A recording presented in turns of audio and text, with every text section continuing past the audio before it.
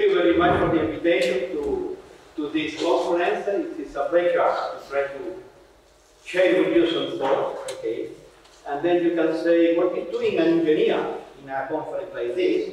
So I think the answer was given some time ago by Ortega Gasset, the philosopher from Spain, that it says that it is necessary to be alert at least the job in itself, to look carefully to the landscape of life that is always total. The faculty of living is not given by any job or any science. It is the symbiosis of all trades and all sciences and many other things as well. So I try to follow this recommendation, then I will try to do my best then. This is the plan I suggest to do, is just to say, well, what is the point I can develop here, how I can approach this, and then certain problems that are very important today on evolution of technology and its relation to society. Let us see some of few points of this. Okay, so first, trying to place ourselves in the context of this kind of conference. Well, this kind of series of conference, there is a certain number of keywords. There are utopia, progress, revolution. Well, all these kind of topics, they are synonymous. But the synonymous means in mathematical terms there exists a compatibility relationship among them, but not transitivity, so there is not equivalence relationship. For example, utopia. Utopia suggests the idea of future perfection, but be careful because there is some dangerous perfection, and the history is plenty of that, okay? Revolution. Revolution is said even in the call for paper of this conference, that revolution is always a first at all in a mid-mind. I am not sure of this, okay? Because revolution is an even rival, almost to mediate important change. Then, are we able to say that the Neolithic or agricultural revolution was a real revolution?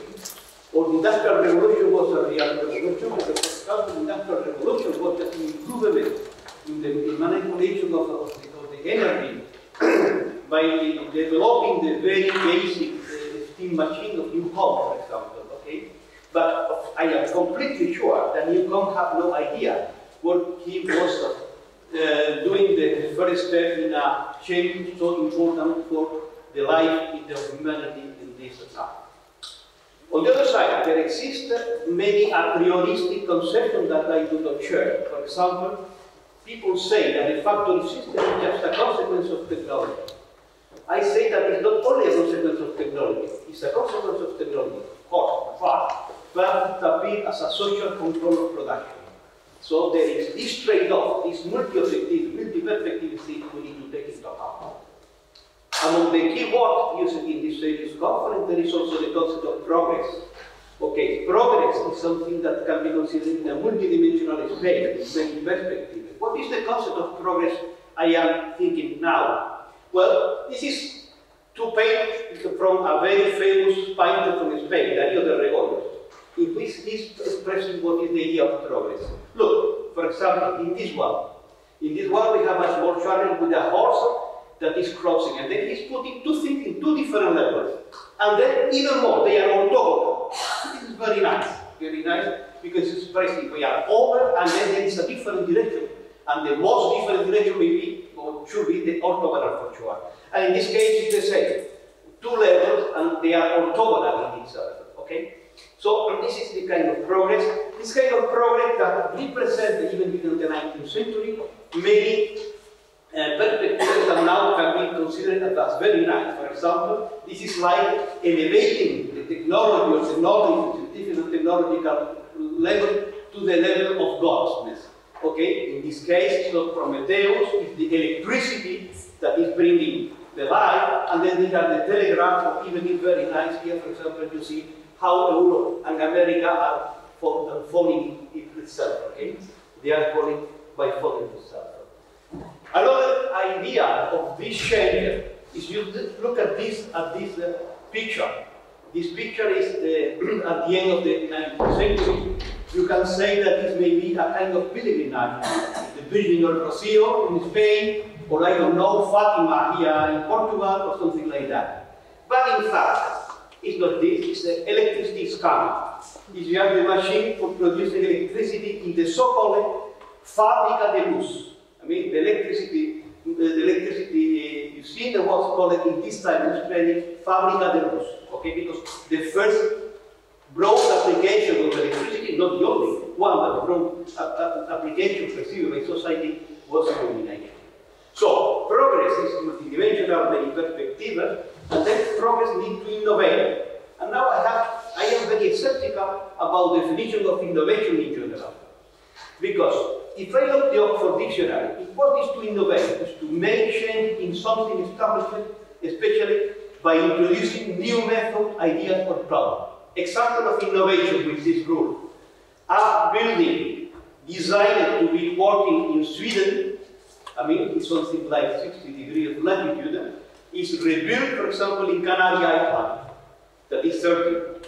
And then, of course, the greenhouse effect needed in Sweden is really a pain in Canary Island. But it's something new. There is nothing like this in Canary Island. So it's an innovation. Well, what happened later? The innovation, they put something that is improving the quality, and then you need to put the concept for this kind of appreciation. Because and then, innovation.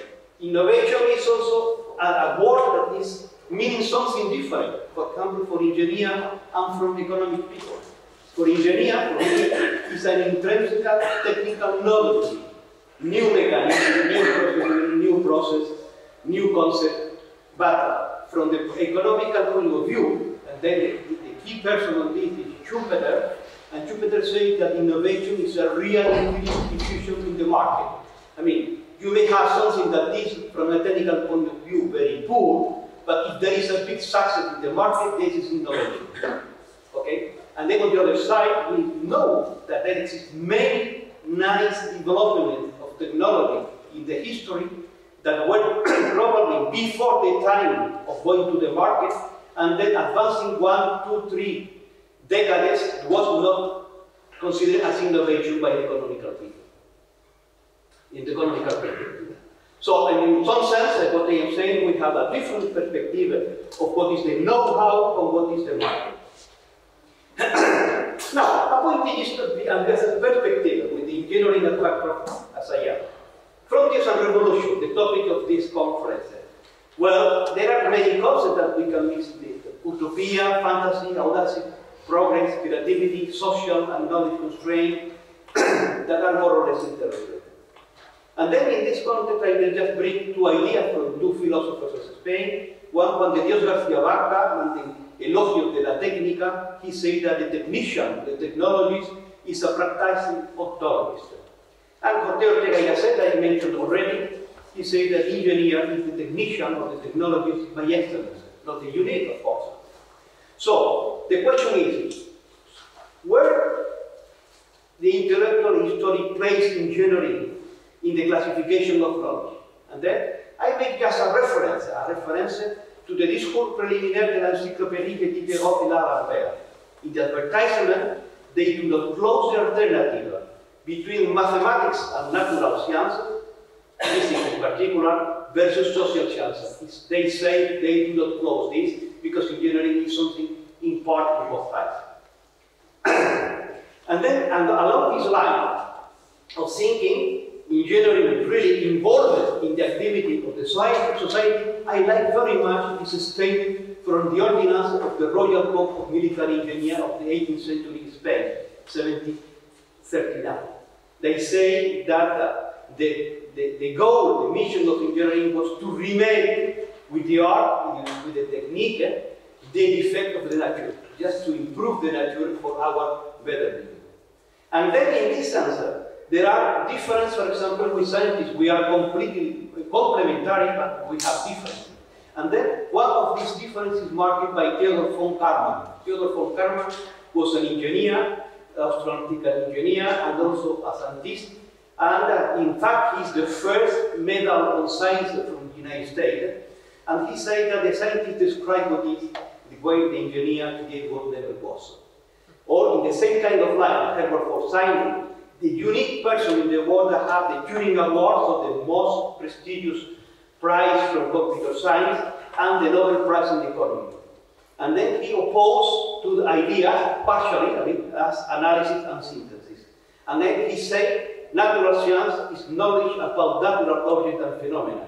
And we speak about engineering as concerned with synthesis, while science is concerned with analysis. Okay, so this kind of thing may complementary activity.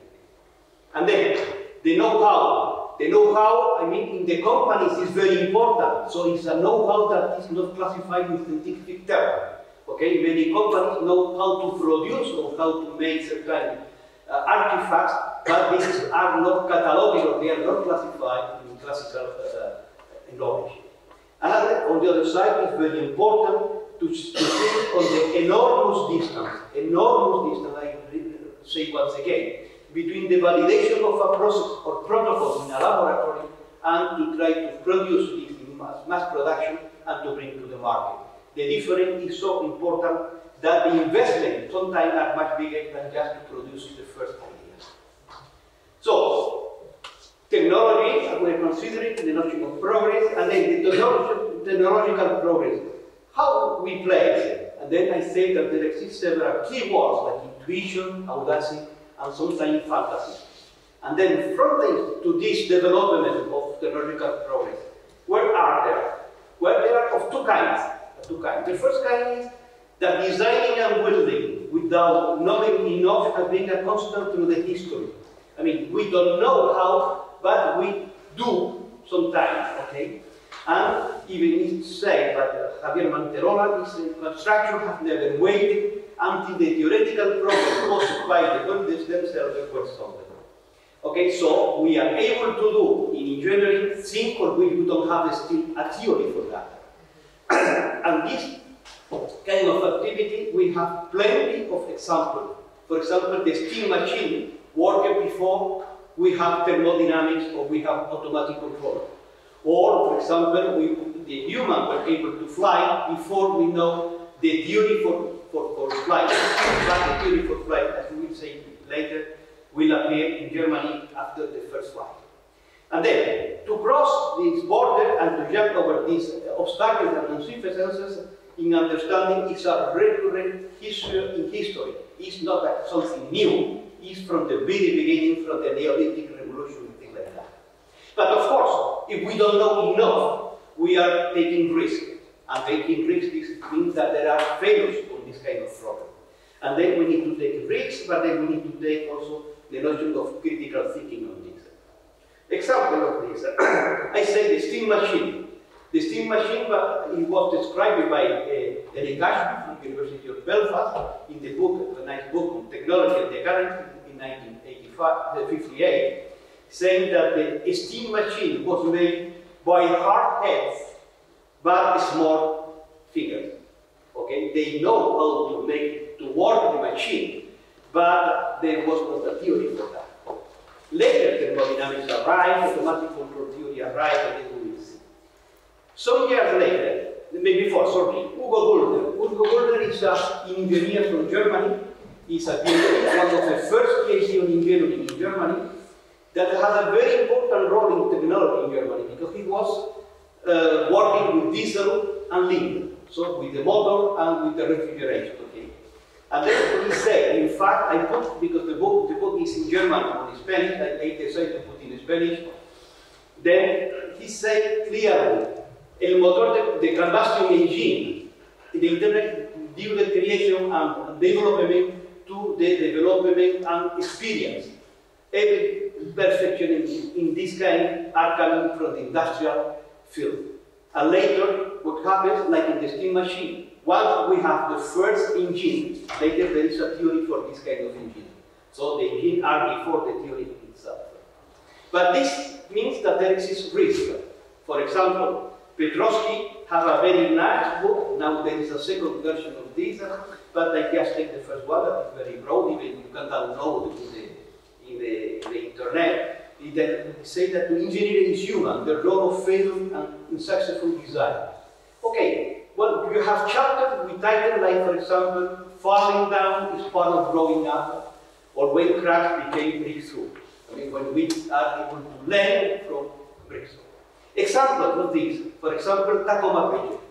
Tacoma Bridge is a bridge that was made in the state of Washington and is a suspension bridge and was a bridge with a very low weight, very narrow.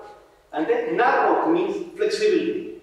So they construct the bridge, was opened in July 1st of 1940, and 7th of November 40 happened to Brasilia. It started to move till it finally collapsed. What happens? What happened is that at that time, it was not the first suspension bridge, because for example, the Golden Gate was before, or the George Washington Bridge were before, that are much bigger.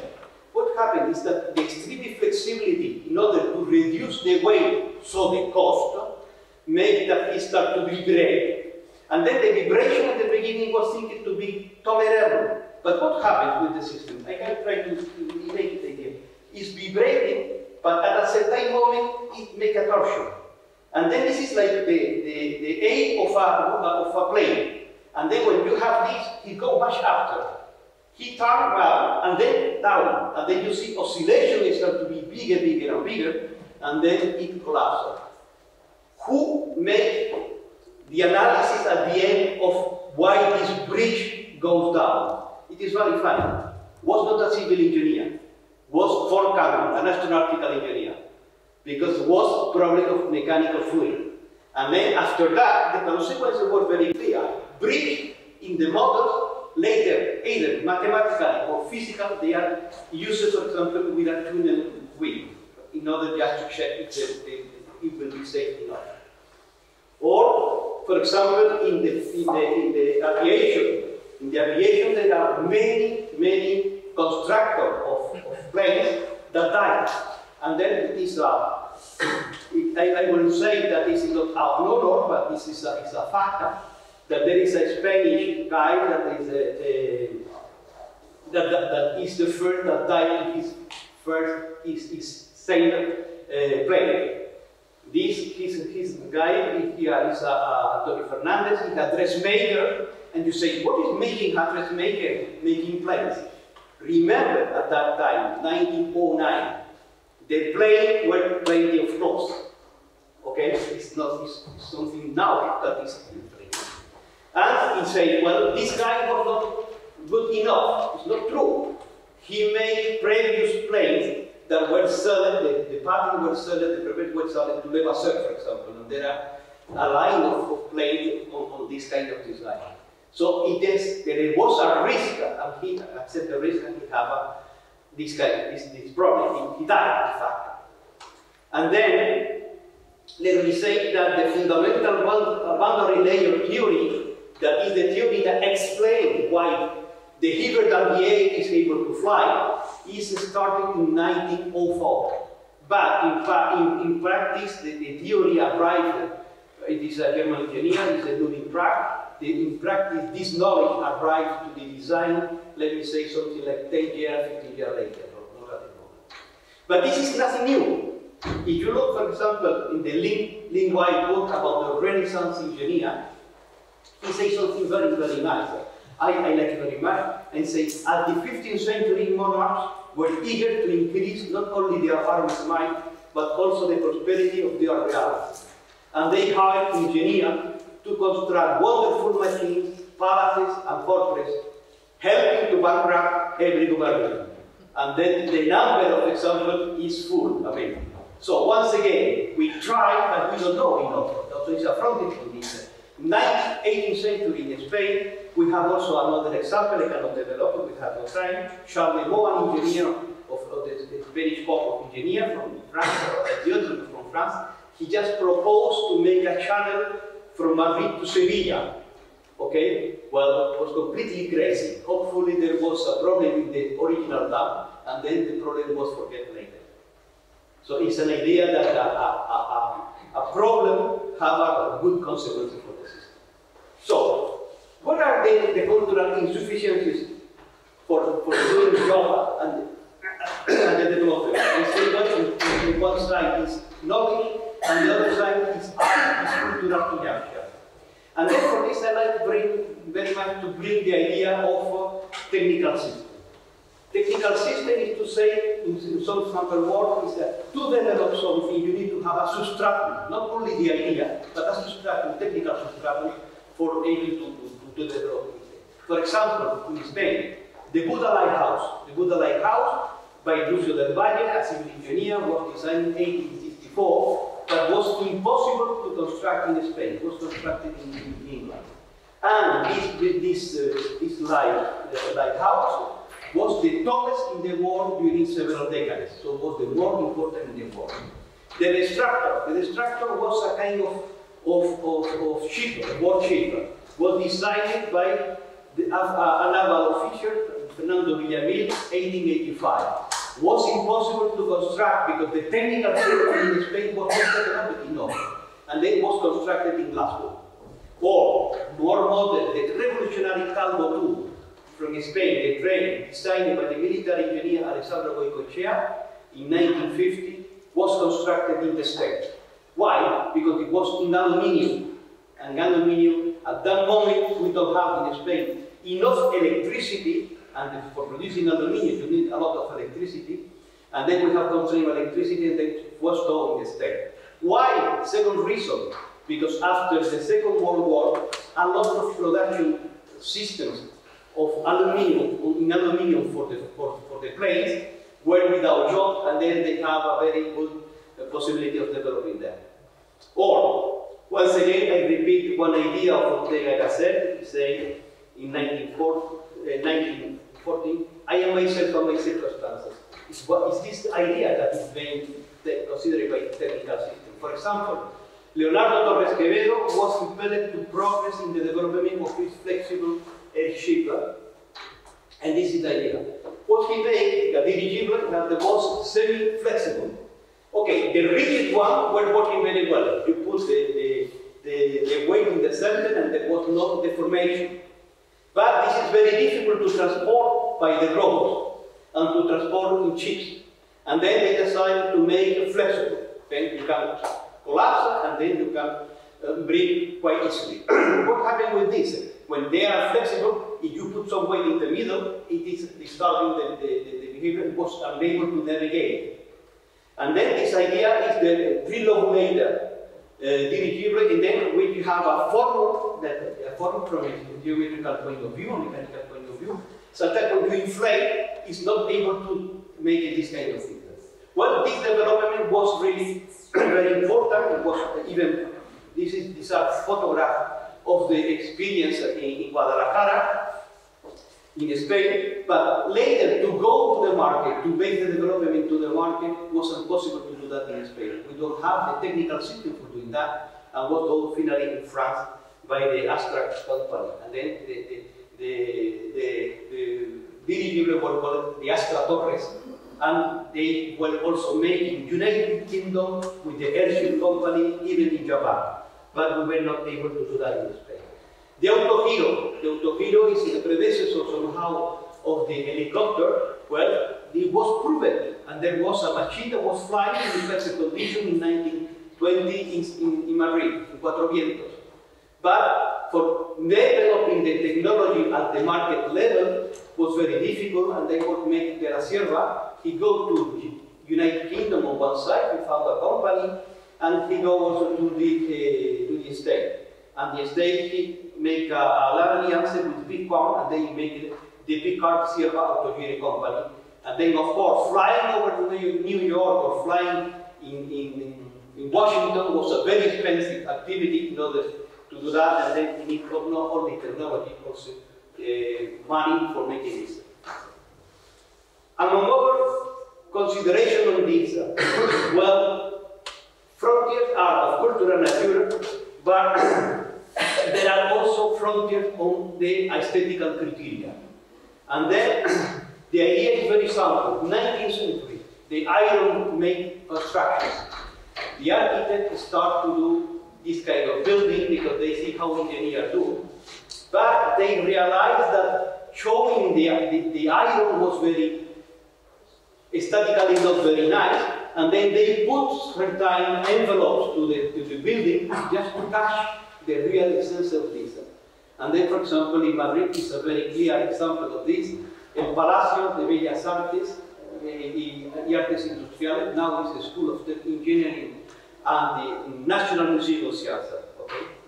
So I felt somehow everything new was hidden from a cultural consideration. And now, how to predict that? How to predict this kind of thing, or what prediction helps to do?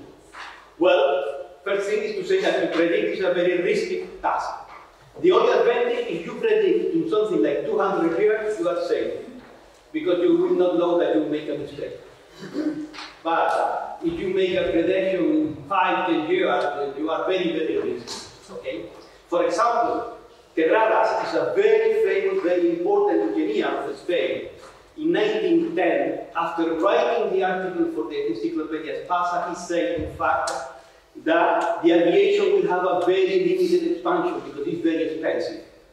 Well, in parallel, Gaspar Brunet, another industrial engineer, that was the designer of the first plane here in Spain, and the first book on aerodynamics, he saw on transatlantic planes, like the ocean liners.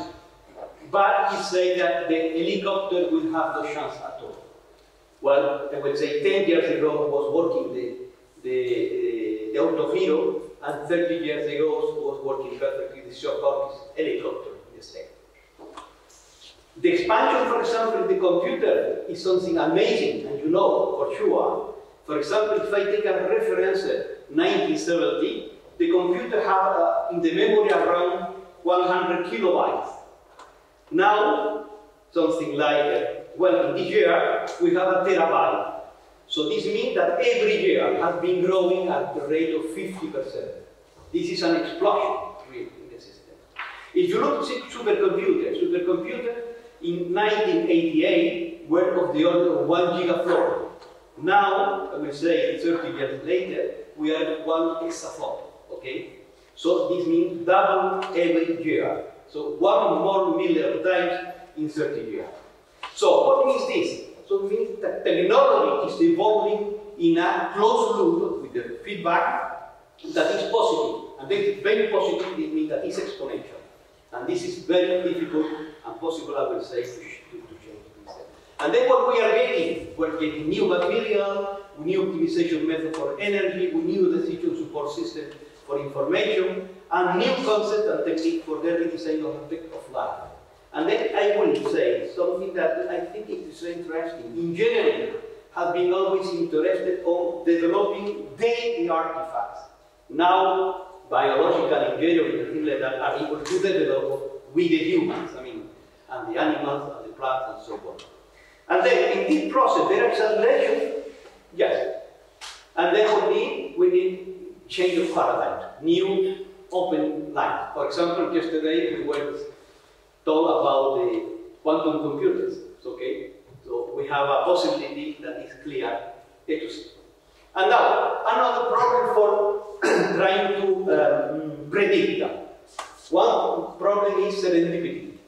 Because sometimes we found things by accident. And then for this, probably the most nice example is Fleming and the penicillin. He found without seeing explicitly this. But there is another idea.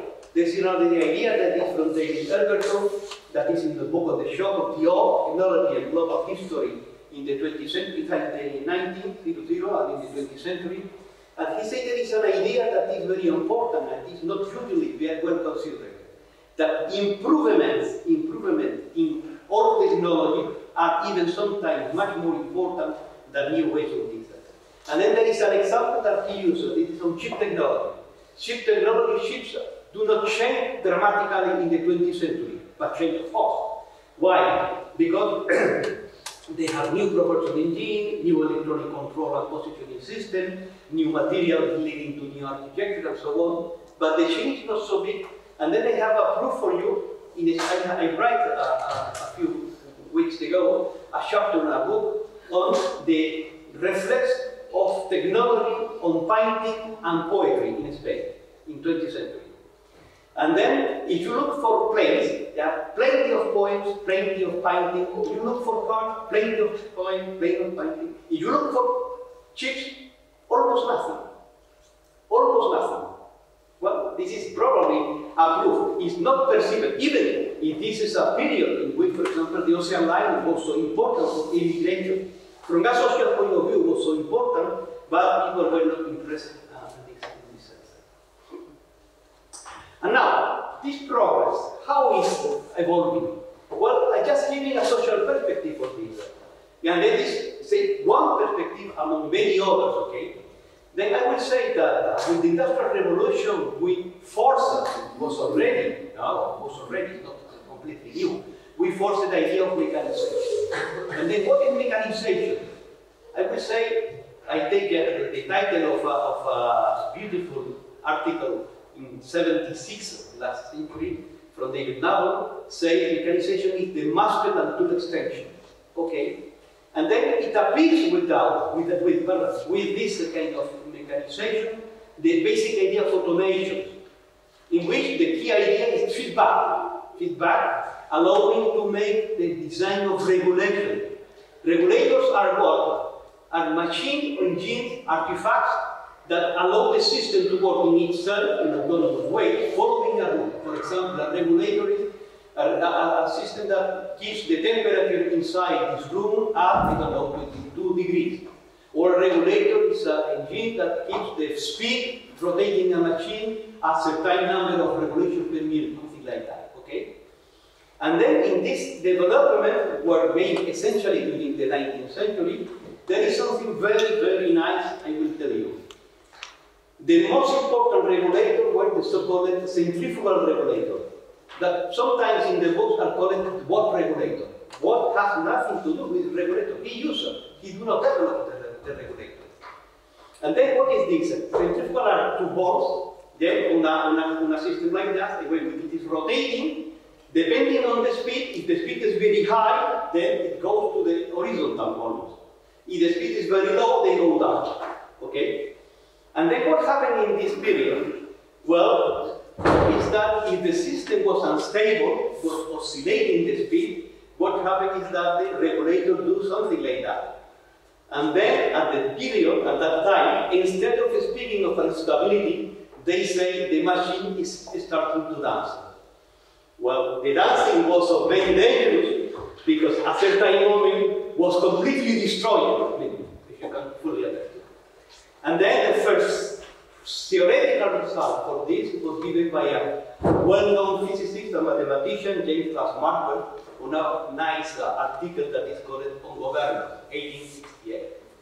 But he gave a criterion for stability, but he does not want to compute in a sample way. And there is a sad and funny history from his colleague Edward Root that they were colleagues even in the classroom, so they know very well each other. And then one day, Root appeared in the Royal Society in London and said, well, my colleague James Maxwell is not able to solve the problem of computing the existence or not of Ruth on the right-hand side. Well, the technical thing I will skip that. But yesterday, after lunch, I was thinking on this, I have the solution I will choose. Well, it was not true. It was something like 10 years working on the topic. on the topic. And then there are the regulators, and then there is another form of machine for making the system to work by itself, a servo mechanism. Several mechanisms that are able to follow a certain trajectory and to put much more energy. For example, driving a small boat is very simple. Driving on a cell line, well, should be much more energy. And then this is provided by the servo mechanism of the system. And of course, with the power of electronics, the transistor from 1947, and the small, medium, large, ultra integration, we are able to arrive now to, for example, construction that are called robots. In fact, robot is more or less, let's say, that servo mechanism. It's slave mechanism, and robot is more or less today the same. And the robot, there are many different. I mean, people use now the word robot for things that are not real robots. But, for example, the robots that are asking to buying or selling actions in the stock. Well, this is not a robot. This is something else. But they are isomorphic, polyarticulate, and polyarticulate you have fixed on rate of 1 degree of freedom automatic guided vehicle able to navigate, road and submarine able to work in three-dimensional space. And then with all these things, we are passing them from historical point of view, from the musical and tone extension to the brain extension. We are able to solve the problems that before we are not facing. And now a social perspective of this. What is doing automation and robotization? Well, to increase productivity, to improve the quality and uniformity of product, to save materials and energy. This means that we are able to produce in a cheaper way better products. Okay? And from another perspective, this means that from social perspective, the workers are able to work in greater security with more comfort in developing their tasks. But we arrive to this kind of slide. I am working on robotics, so well, I am critical with certain things in the social sense, not in the technological sense. If you have something like that, you are a self-producing machine, or task, for example, in this case. So we need to do these kind of things because we are in a world market competition. But what about a state of warfare? These robots are paying taxes, for example, in order to be able to redistribute through the state. Well, this is a problem. It's not a problem either of Spain or Portugal or Germany. It's not either a problem of Europe. It's a world problem. It's a world problem. I will not say to go back to this. I like this very much because this is the photograph of the Renault company when he started to work as far side Spain in 1953. At that time, painting and everything was done by hand. It was an artisanal way. Several years later, there was a small production in series with the so-called carousel system. Now, we have something like this. Okay, when we have robots that are able to displace, and they are cooperating. I mean, there is one robot presenting something, the other is actuating, the next pass another and so on. It's not in isolation, they are very complex systems in this. And then, what I'm saying, that automation and robotics are making possible the incredible. And then there are many systems of today that are able to work without, that are not able without automation, for example, certain planes or any production system, nothing like that. And of course, there is a problem at the sociological level because certain mass of work can be reduced to very small quantity, but at a very different level of intellectual level. But robots are today the manufacturing, okay? Why say that? If you look, for example, the keywords in IEEE Technology and Society magazine last year, you see keywords or titles of articles like ethical robots in warfare, robotic new industrial revolution, robot enhanced therapy for children with autism, sex robot matter, socio-economical and legal things, and then you have robots today like firefighter robots, artificial robots, submarine explorer robots, forest ranger for robots, companion or pet robots, and so on, something like that. This is just an anecdote. We have here a drone. You know that drone is the bee, the male of the bee.